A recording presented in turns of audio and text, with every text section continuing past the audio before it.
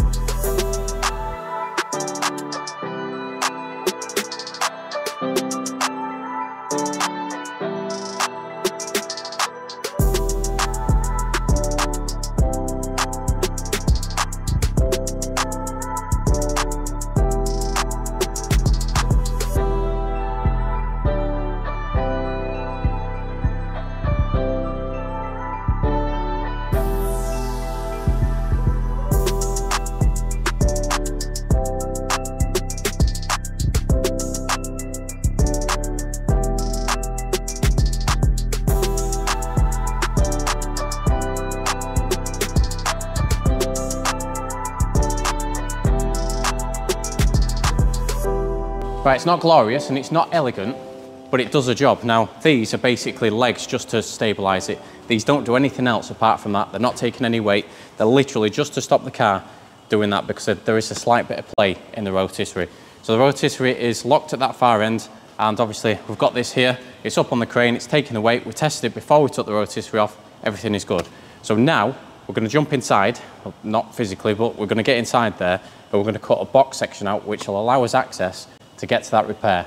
Then we can repair that, get it all back together, back on the rotisserie, job's good 'un. Right, so just so it makes me feel better, I've put that on just to stop any of this from either one of them. Like I say, this is taking all the weight.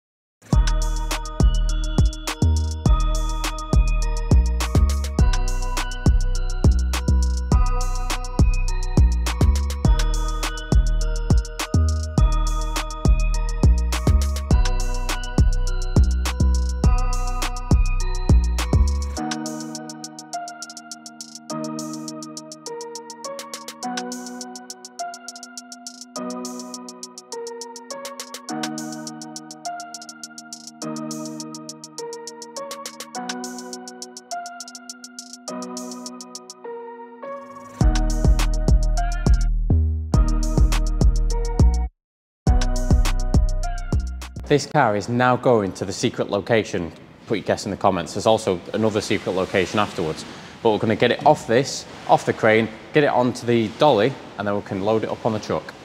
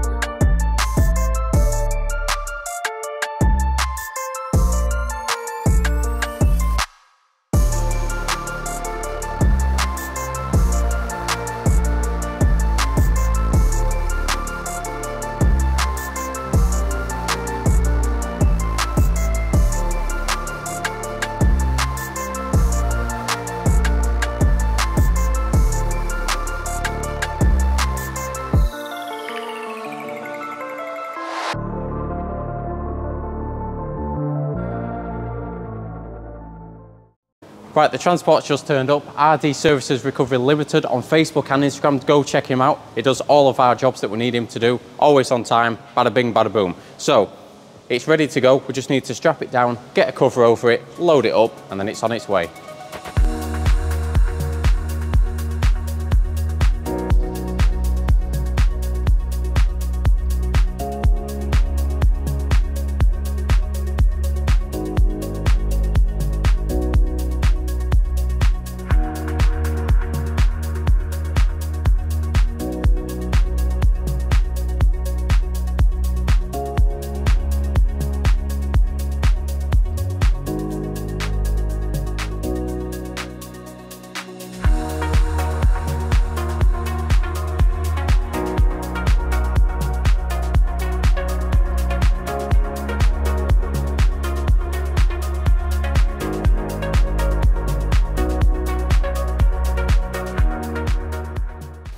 Look at this, she's back. Now a lot of people did guess where this car was going, and it was to get a roll cage. Now this is just a half cage, it's not a full cage.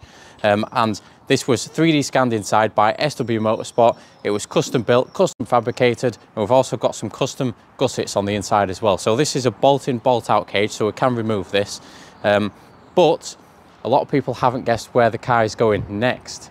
Now I've got the car back, I'm going to remove this roll cage so I don't damage anything, and we're going to blast this car within an inch of its life to get rid of all the rest of the rust on the front, on the back, and then we can continue on the repairs on the back side, on the front side, and hopefully get it prepared for paint.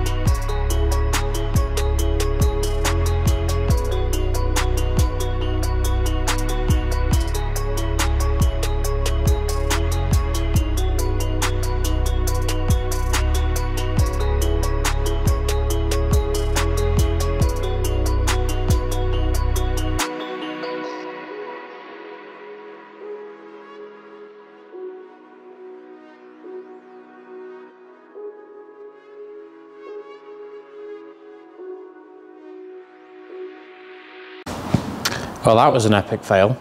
The reason I didn't get much footage of that is because I didn't really do much blasting at all. I managed to get a little bit done on that corner over there, and that's it. I've been fighting with the sandblaster for about 4 hours, 5 hours. Yeah, I just didn't manage to get it done. But however, silver lining, I've got someone coming on Tuesday. What I'm going to concentrate on now is I'm going to continue this repair on this back section. I'm going to get all that buttoned up, and I'm going to get all the grinding and everything else done that I need to do. So hopefully, come Tuesday, we can get this blasted and it'll be ready. Tuesday night, it'll be ready. So I've still got a lot of work ahead of me.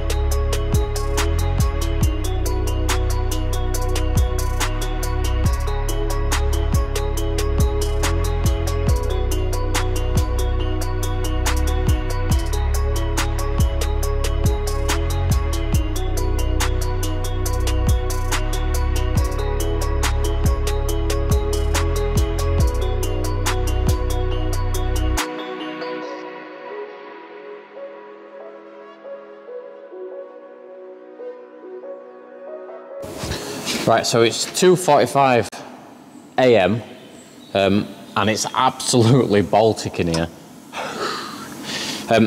However, I've welded that piece in now, ground it down, got it primed. Now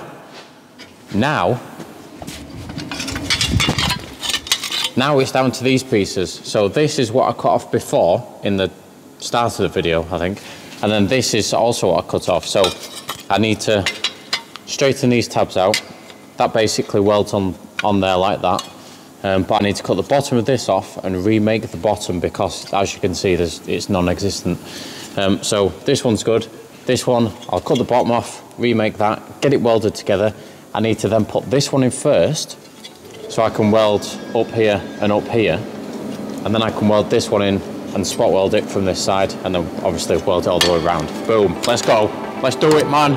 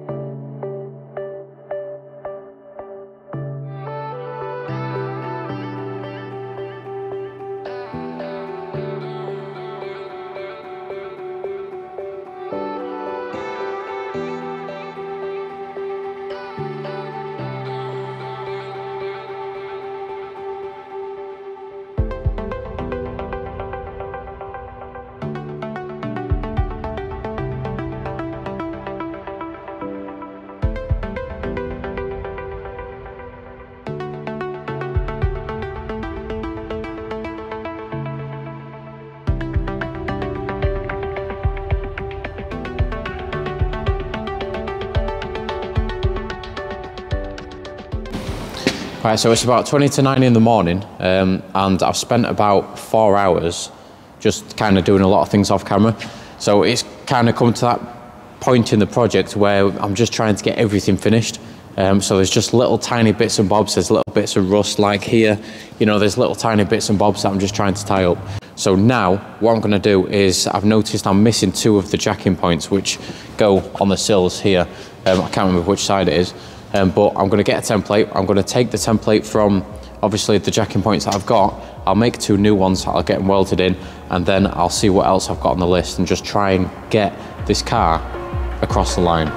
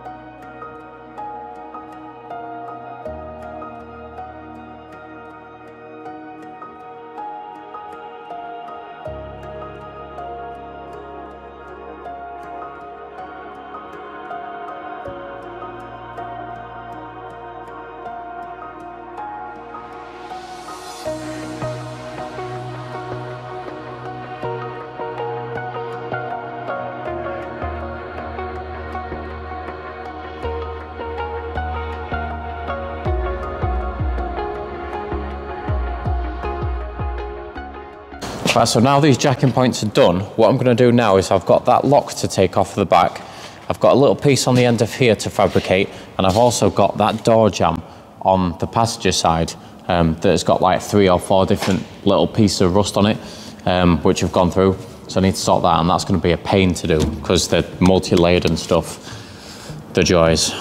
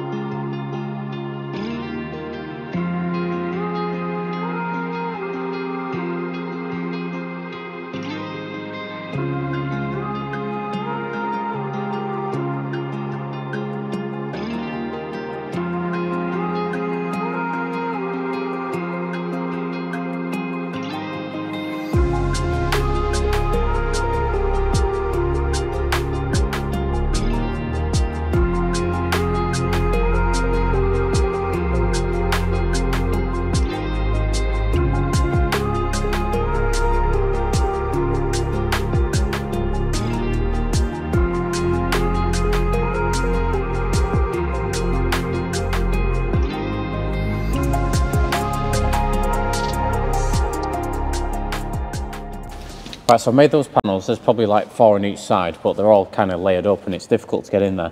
But I'm not going to weld them in yet because I'm going to get the blasting guy to blast all of this out first, and then I'm going to weld them in because, as you can see, there's still rust in there.